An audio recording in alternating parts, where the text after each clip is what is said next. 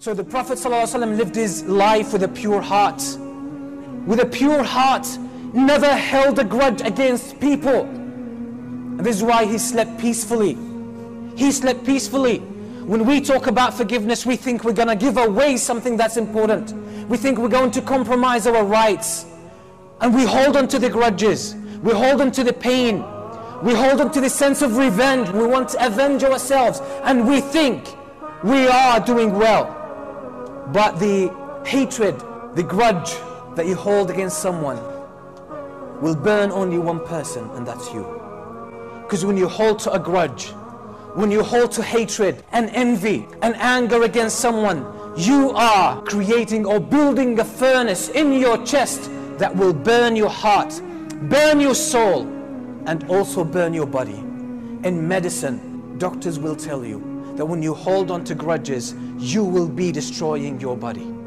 Everything you'll have high blood pressure, you will have joint pain, your immune system will go down. Everything in your body will start to deteriorate because you're holding to a grudge. We humans are not designed to hold on to anger and pain and a grudge.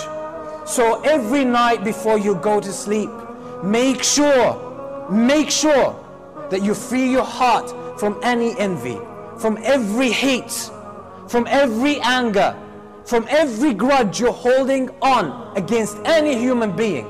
So if you pass away that night, you would pass with peace. And you would be getting so much reward from Allah subhanahu wa ta'ala. You hold on to it and you are bound to destroy your health. And what's more dangerous than losing your health is losing your Iman and losing your connection with Allah subhanahu wa ta'ala.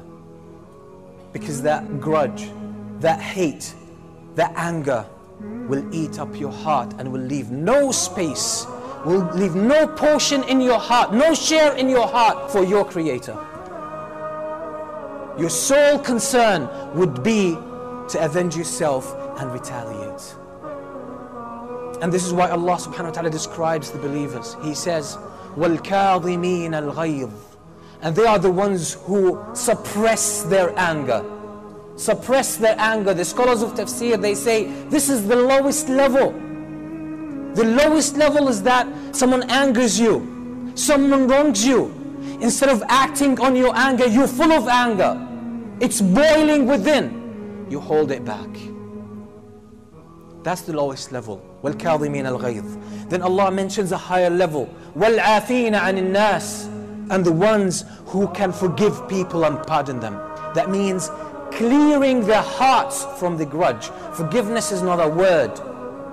Forgiveness is a state of heart. It's a state of mind that you let go of the grudge. You let go of the anger. You free the person. You no longer hold anything against them. That's what it means.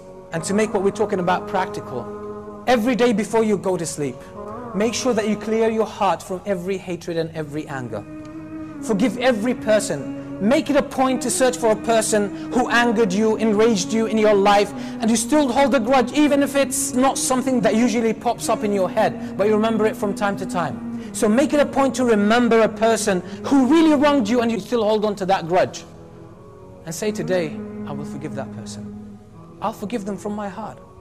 I'll just free them. I'll set them free. I'll get that memory, that recollection, I'll get it out of my heart for the rest of my life. And I will forgive that person forever. I will hold nothing against that person. I will let them go for the sake of Allah. Because I want Allah to look at me with an eye of mercy and forgive me.